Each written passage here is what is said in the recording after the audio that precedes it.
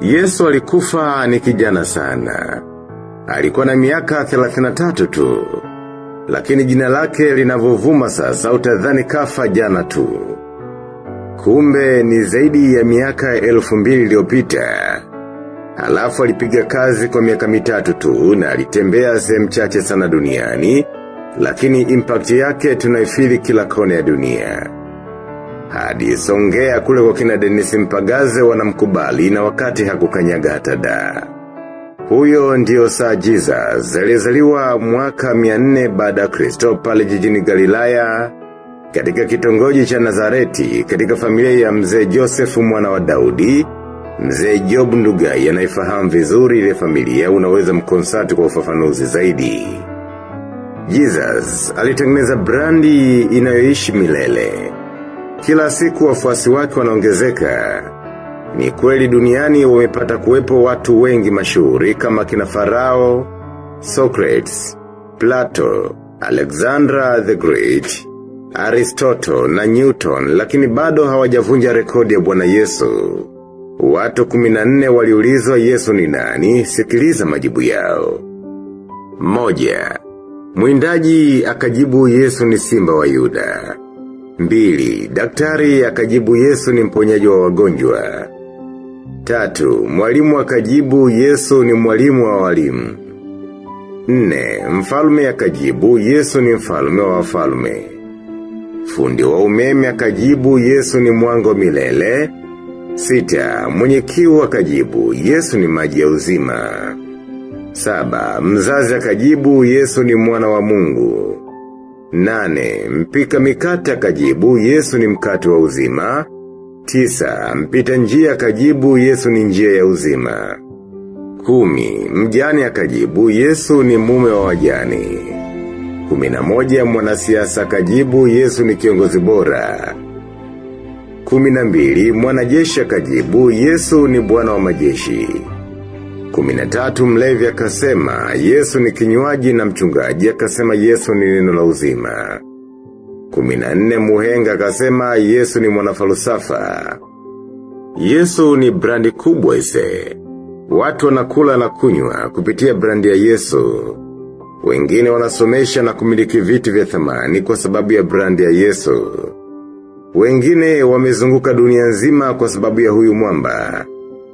Vitabu vyenye mafundisho ya Yesu ndio vinaongoza kuuza kuliko vitabu vyote duniani. Filamu ya Yesu ndo usiseme. Yule mshikaji atakuwa kapiga pesa sana. Ukija kwenye mikutano ya injili yake hadi leo ni tishio. Mwalimu wa Kasege ni shahidi. Jina lake linazidi kukua kila siku badala kufifia, japo ni miaka kibao imepita tangu afe. Kila mwaka mabilioni ya watu wanamfanyia birthday, na wakati mzee wangu kwa miaka 60 ulioishi hapa duniani, hujawahi kufanywa birthday japo na mtaa wako tu. Sidhani hata kama wajukuu zako wanakumbuka siku yako kuzaliwa. Lakini Yesu aliyeishi miaka 33 tu, na kufa zake miaka 2000 iliyopita, karibia dunia nzima wanajua siku yake kuzaliwa. Siku yake kuzaliwa inasherekewa hadi na wazinzi na walevi. Watu wanavunja vibubu ili kula Christmas na kujilaumu baada ya Christmas kupita. Yote hii ni kumwenzi kijana aliyefanya makubwa kwa miaka 3 tu. Hivi, umeshajiuliza utakumbukwa kwa lipi? Sio mtu nagonga miaka 60 halafu jambo kubwa alilofanya kwenye jamii ni kuacha watoto wengi kwa mama tofauti ambao hawajui thamani yako kama baba. Pengine wanajuta kuzaliwa na wewe, akina born to suffer. Ulikuja duniani kulewa ufe, au ulikuja ili uwe nuru kwa wenzio. Yesu alifanya makubwa akiwa dogo tu, kisha kafa ni dogo. Kuna watu wanasema tukifanya mambo makubwa mapema utakufa mapema kama Yesu. Kwamba ujanja ni kuanzia kufanya uzeeni kama mzee wa KFC, ajabu kweli. Sikiliza, fanya sasa. Usisubiri kuzeeka, maana uzee ni hisia na umri ni namba tu. Usiwe kama Waswahili wanaosema nitachelewa, kwa kuwa wewe umewahi. Nitawahi kwa kuwa wewe umechelewa, ujinga mtupu, we fanya tu. Sasa twende kwenye mbinu 50 alizotumia Yesu kutoboa ili na wewe ukatoboe. Mbinu ya kwanza, small is beautiful, yani kidogo ni dhahabu. Kitu cha kwanza kilichomuinua Yesu ni kuthamini vitu vidogo vidogo, ndio maana akasema, ufalme wa mbinguni unafanana na mbegu ndogo ya haradali, ndogo kabisa kuliko mbegu zote. Lakini ukipanda ikaota huwa kubwa kuliko mimea yote. Ndege wa angani huja na kujenga viota katika matawi yake. Soma Yohana 13 mstari wa 31 mpaka 32.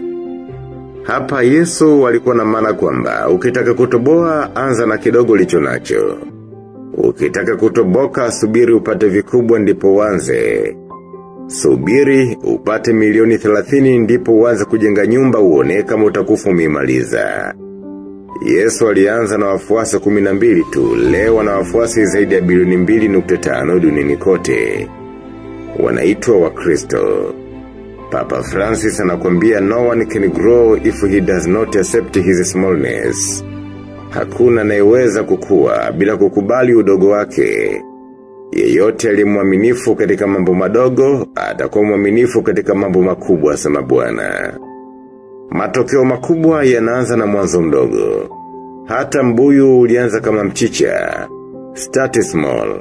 Small is a beautiful, alisema E.F. Skuma, mwandishi wa kitabu cha Small is Beautiful. Safari ya kilomita 1000 huanza na hatua moja, dream big. Start small, alisema Simon Sinek. Daudi alitumia jiwe dogo kuliangamiza Goliati. Daudi alilicheki jamaa lilivyopanda hewani. Akalicheki namna hii mara mbili. Kisha akasema ngoja nijaribu kulitwanga.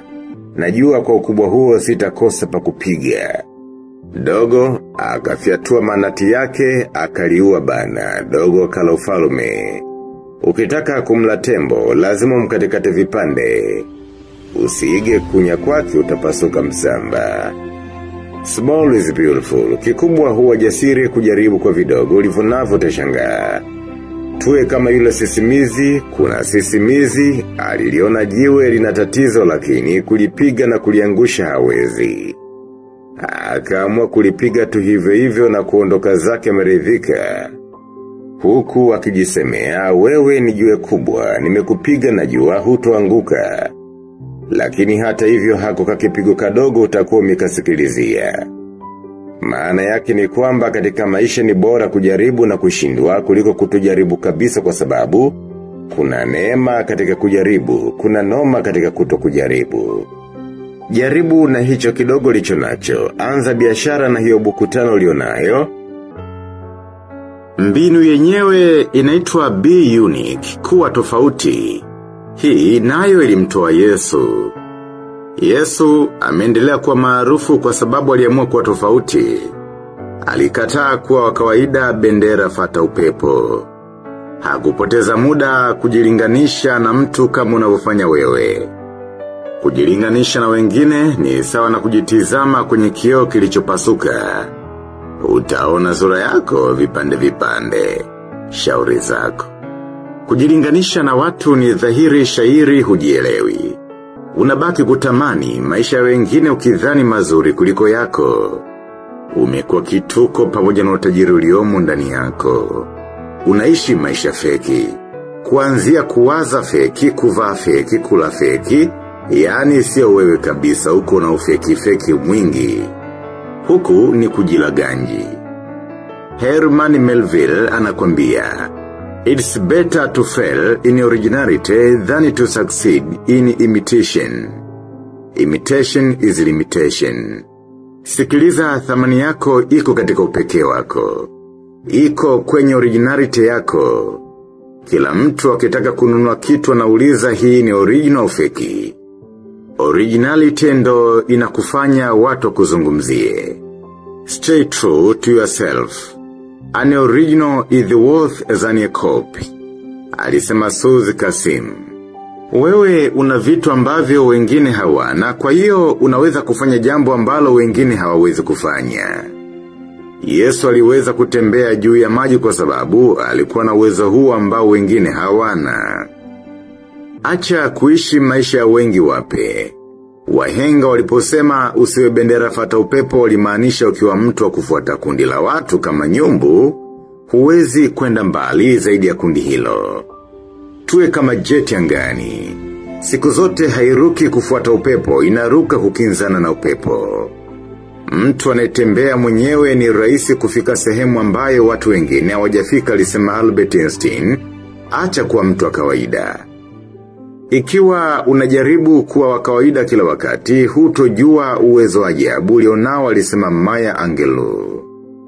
Be in the world but not like the world.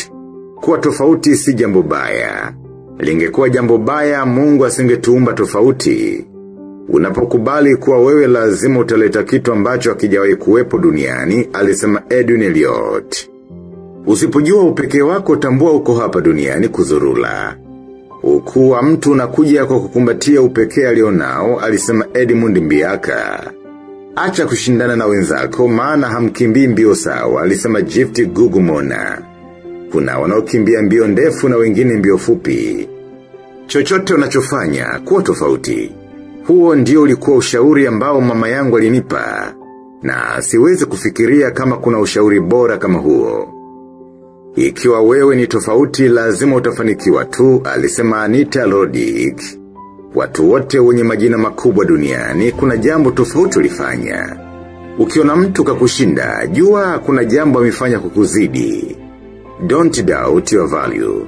Don't run from who you are, alisema Aslan, jitafute.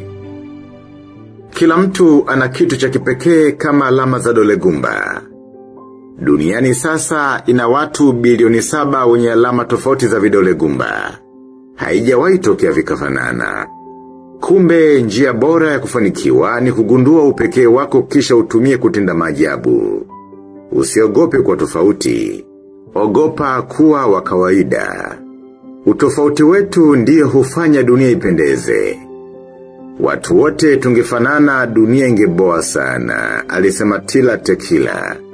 Hivi, huwa unajisikiaje umevaa nguo ya bei halafu unakutana na watu watatu wamepiga kama hiyo? Kwa kweli lazima ujisikie vibaya.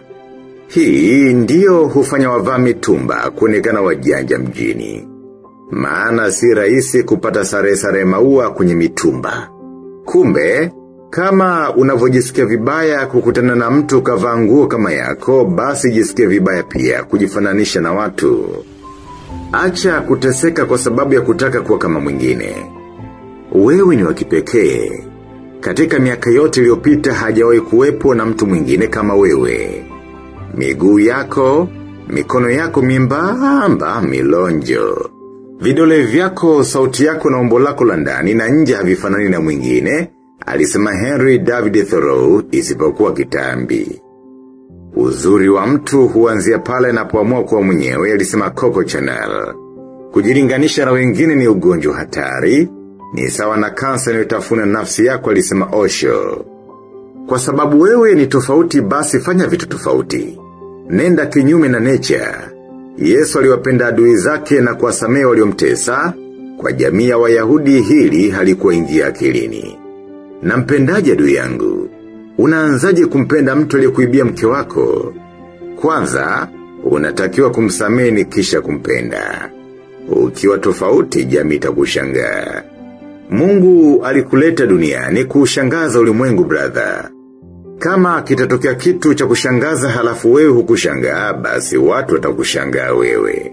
Kubali wakushangae. Yesu alitengwa Torati ya jino kwa jino, pale aliposema mwenzako akikuzaba kibao shavuni, mgeuzie na shavu lingine akuwashe. Lo, Yesu hadi anatundikwa pale msalabani na kutemewa mate bado alisema, wasamehe maana hawajui walitendalo. Hapa lazima jamii kushangae, huo ndio upekee. Pambana kufanya jambo la kipekee. Bila kufanya jambo la kipekee huwezi kuacha alama duniani.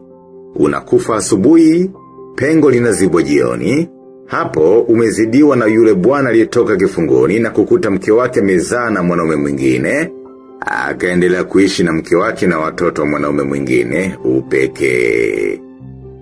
Maisha ni mafupi sana hapa duniani, kuishi maisha ya watu alisema Kobi ya mada.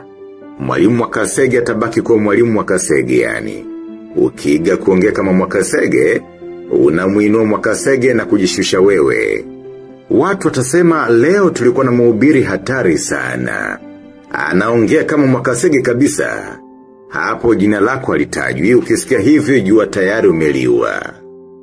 Watumishi wengi wamepotea kusikojulikana kwa sababu ya kuiga wahubiri wakubwa. Wako wapi walikuwa naongea kama mzee Moses Kolola? Kanisa la Full Gospel lina watumishi wengi wazuri, lakini hawasikiki kwa sababu wote wanaongea kama Askofu Kakobe. Embrace your uniqueness.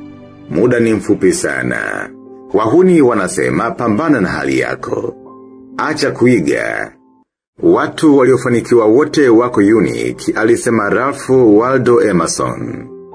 Kila mtu alikuja duniani kufanya jambo unique and amazing. Kama hautafanya jambo hilo, basi hakuna atakayelifanya, Benjamin E. Mays alisema.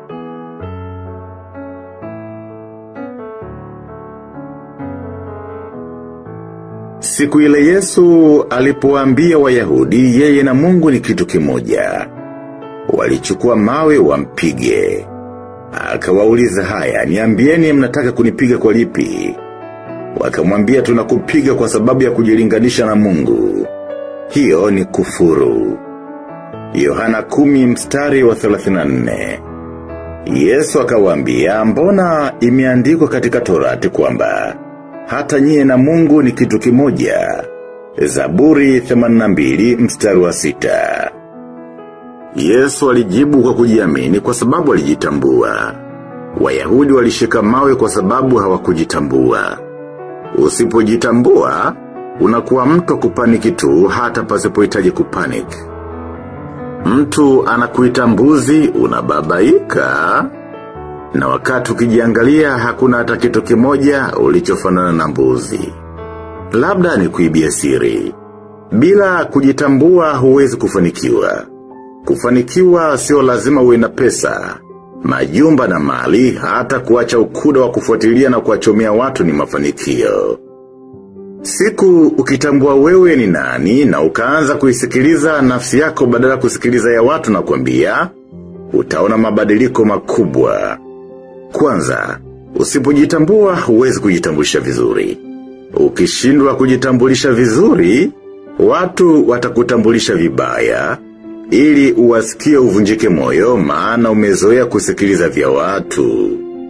Wapo watakao kuita mgonjwa, wengine malaya. Hata rafiki zako wa karibu watakuita maringo, na wakati hujawahi wanyima kitu. Hata Yesu aliitwa mlafi. Jitafute ujijue wewe ni nani. Jitafute hadi ujipate, hata kujikwepa. Washa taa ya ufahamu imulike ndani ya moyo wako. Usizime hiyo taa hadi ujipate. Ukishajipata na kujiona live, hutaamini uwezo ulionao. Mungu amekupa nguvu ya kufanya chochote, lakini unaendelea kufanywa chochote na yeyote kwa sababu huitumii nguvu hiyo. Siku ukijitambua, kila kitu kitabadilika, maana hata wewe utabadilika. Utagundua kumbe miaka yote uliishi maisha ya chatu kuambatana na kuku, na wakati kuku hawezi kuambatana na chatu akabaki salama. Kwanza hata kula kwao ni tofauti. Mmoja anadonoa na mwingine anameza. Una kipato kizuri lakini huna maendeleo kwa sababu chatu wanaokuzunguka wanakimeza. Achana na chatu wanaokuzunguka, kuanza upya sio ujinga. Hata Yesu alipogundua jamaa yake Petro ni chatu, aliachana naye.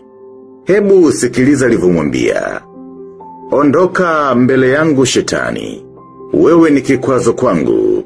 Mawazo yako ni ya kibinadamu, Mathayo 16:23. Ukishajitambua, utaepukana na Petro wako. Petro wako ni huyo anayekuvuta nyuma kila ukifurukuta kusonga mbele. Fanya kumdondosha ufurahie maisha. Dondosha washenzi wote halafu anza kuishi kwa nguvu iliyoko ndani yako. Nguvu ya kuua na kuumba iko ndani yako. Ndiyo maana Biblia inasema linda sana moyo wako kuliko vitu vyote. Kikubwa amini tu ninachokwambia kisha tenda. Maana kuamini bila kutenda ni ushirikina pia. Kila Yesu alipoponya watu alisema imani yako ndiyo imekuponya. Maana yake ni kwamba nguvu ya uponyaji iko ndani yako. Nguvu ya Mungu ndani yetu iliingia tangu siku ile tumepuliziwa pumzi ya uhai. Baada kufinyangwa kwa udongo. Pumzi ni nguvu ya ajabu ndani yetu. Naam, sisi tumeumbwa na uwezo wa ajabu. Mifano hii 10 inadhihirisha ninachokisema. 1. Unaweza kupanga safari lakini ghafla ukahairisha. Mara gari ulilopanga kusafiria linapata ajali na watu wote wanakufa. Halafu unasema machali alikucheza. Au kuna wakati unakutana na mtu na baki kujiuliza mbona kama nisha kumuona huyu. Au unafika mahali kwa mara ya kwanza, unajiona kama vile ulishawahi kufika hapo. Hii ni nguvu ya kupata taarifa za sehemu kabla kufika. Ni nguvu ya kumjua mtu kabla hamjaonana. Ni uwezo wa kuona kesho kiwa leo, kuna jamaa alikwenda baa. Ghafla, akahama meza kihisi jirani yake si mtu mzuri. Baadaye mwenyeji wake alivyokuja kabla hajamuhadithia akamwambia, unamwona yule dada, ukimtongoza au ukikaa naye meza moja anakuwekea madawa kwenye bia. Au anakutengenezea zengwe masela wake wakupore. Huu ndio uwezo aliotupa Mungu alipotupulizia ile pumzi ya uhai. 2. Kuna wakati ukimfikiria mtu tu unaona anatokea au anakupigia simu. Halafu unaisha kusema ana maisha marefu huyu. Hii ni nguvu ya kuona visivyoonekana alionayo kila binadamu. Itumie upunguze kuteseka. Unajua ile habari ya uumbaji katika Biblia inafikirisha sana. Kwamba Mungu alichukua udongo, akaufinyanga kisha akapulizia pumzi. Ukifungua ubongo utapata maana kubwa. Hivi, umeshajiuliza utakumbukwa kwa lipi? Sio mtu nagonga miaka 60 halafu jambo kubwa alilofanya kwenye jamii ni kuacha watoto wengi kwa mama tofauti ambao hawajui thamani yako kama baba. Pengine wanajuta kuzaliwa na wewe, akina born to suffer. Ulikuja duniani kulewa ufe au ulikuja ili uwe nuru kwa wenzio. Yesu alifanya makubwa akiwa dogo tu kisha kafa ni dogo. Kuna watu wanasema tukifanya mambo makubwa mapema, utakufa mapema kama Yesu. Kwamba ujanja ni kuanzia kufanya uzeeni kama mzee wa KFC, ajabu kweli. Sikiliza, fanya sasa. Usisubiri kuzeeka, maana uzee ni hisia na umri ni namba tu. Usiwe kama Waswahili wanaosema nitachelewa kwa kuwa wewe umewahi, nitawahi kwa kuwa wewe umechelewa, ujinga mtupu, we fanya tu. Sasa twende kwenye mbinu 50 alizotumia Yesu kutoboa ili na wewe ukatoboe. Mbinu ya kwanza, small is beautiful, yani kidogo ni dhahabu. Kitu cha kwanza kilichomuinua Yesu ni kuthamini vitu vidogo vidogo, ndio maana akasema, ufalme wa mbinguni unafanana na mbegu ndogo ya haradali, ndogo kabisa kuliko mbegu zote. Lakini ukipanda ikaota huwa kubwa kuliko mimea yote. Ndege wa angani huja na kujenga viota katika matawi yake. Soma Yohana 13 mstari wa 31 mpaka 32. Hapa Yesu alikuwa na maana kwamba ukitaka kutoboa anza na kidogo ulicho nacho. Ukitaka kutoboka subiri upate vikubwa ndipo uanze. Subiri upate milioni 30 ndipo uanze kujenga nyumba uone kama utakufa umemaliza. Yesu alianza na wafuasi 12 tu, leo na wafuasi zaidi ya bilioni 2.5 duniani kote. Wanaitwa Wakristo. Papa Francis anakuambia no one can grow if he does not accept his smallness. Hakuna anayeweza kukua bila kukubali udogo wake. Yeyote alimwaminifu katika mambo madogo, atakuwa mwaminifu katika mambo makubwa, asema Bwana. Matokeo makubwa yanaanza na mwanzo mdogo. Hata mbuyu ulianza kama mchicha. Start small. Small is a beautiful, alisema E.F. Skuma, mwandishi wa kitabu cha Small is Beautiful. Safari ya kilomita 1000 huanza na hatua moja, dream big. Start small, alisema Simon Sinek. Daudi alitumia jiwe dogo kuliangamiza Goliati.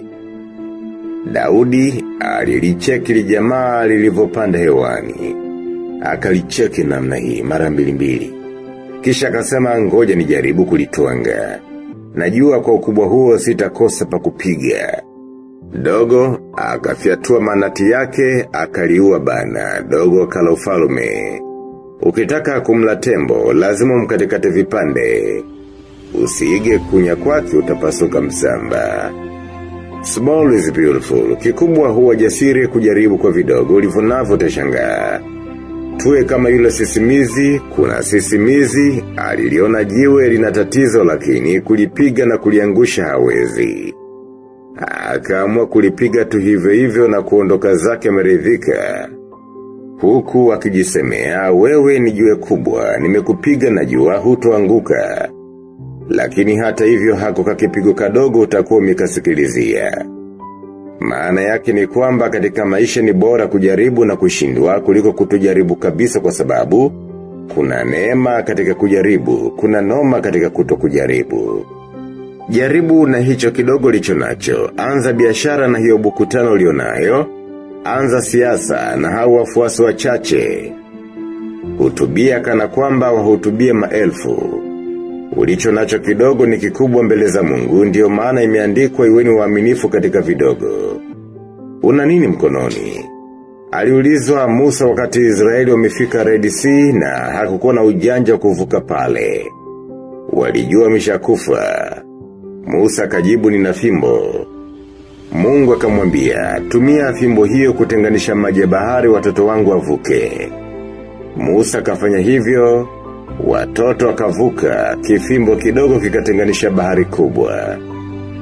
Upo hapo mpendwa, unaitaka milioni 10 ufungue biashara. Wenzako walianza na punje moja ya mchele, sasa wana migawa mikubwa. Weka alia tu kusema ni saundi ufelofa shauri zako. Ukitaka kuhamisha mlima lazima uanze na jiwe. Start small, but don't stay small. Ukubwa Marekani ya leo ni matokeo mataifa 13 madogo madogo yaliyokuwa makoloni ya Uingereza. Bill Gates alianza na programu moja ya Microsoft. Leo kila mtu anatumia bidhaa yake. Anatikisa dunia. Hata hii COVID unasema ni yake. COVID ni pesa tu, asikwambie mtu. Fanya kuchangamkia fursa. Inaitwa kufa kufana. Unafeli wapi dogo? Kumbe kitu anachotufundisha Bwana Yesu ni kwamba ukitaka kutoboa wingi wa vitu sio issue. We anza na rasilimali iliyoko mbele yako. Yeye alianza na watu 12 waliokuwa mbele yake kachenji dunia. Yesu hakuwa na jeshi wala pesa, alikuwa na watu wachache tu. Wako ni mwalimu Denis Mpagaze, muhenga wa karne 21. Na mimi naitwa Ananias Edgar.